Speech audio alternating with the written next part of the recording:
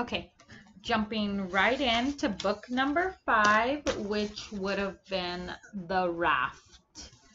And we would have traced the state of Wisconsin. And this was the day I think we worked on artwork, and most of your students took this page home. I took it home too. I just cut it out and pasted it on. So here's the title page with the state that we went over. Here is my drawing of the raft with a few of the animals that the young boy spotted on the river.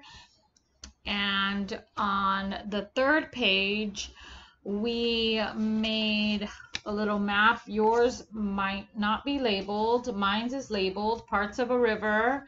And we talked about the source, and I had them write in the meander, draw a picture of the wetlands, and label the mouth. So for that story, there would be 3 pages that we would be adding to our book, and just like so.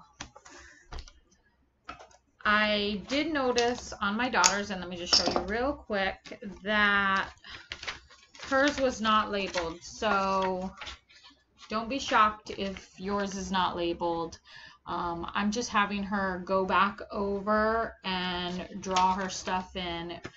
Like mentioned before with Roxaboxen, we just reviewed the grid and she just traced over everything in marker, if that works for you.